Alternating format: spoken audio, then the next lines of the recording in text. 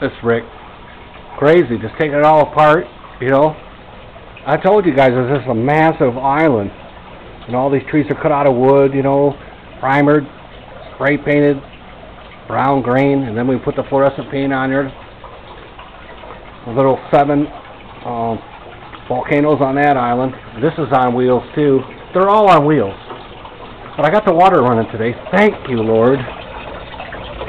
He's got food coloring coming in, but we've got a chicken bowl down here. These things haven't been started in 5 years. I just can't believe. I don't think we can see that. We can't. That's all right. I want to shoot this under the black lights. Give you guys a better viewing. This thing's got a chicken bowl in it too, which we got to open. We're kind of keeping an eye on the water because it was overflowing a little earlier.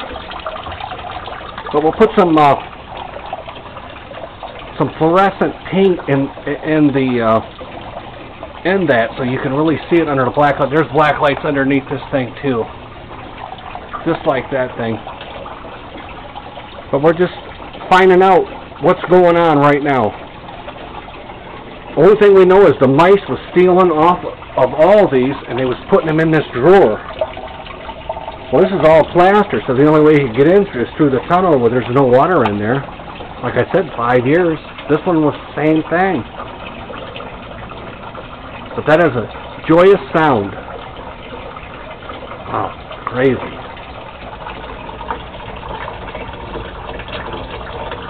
Wait till we see that under black lights. That is cool.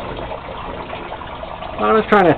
We're going behind the scenes because this is Rick's last year with Volcano Island, I guess. I mean, this got to go somewhere. But we're going to show the kids how we made everything. Alright. We'll see you guys tomorrow.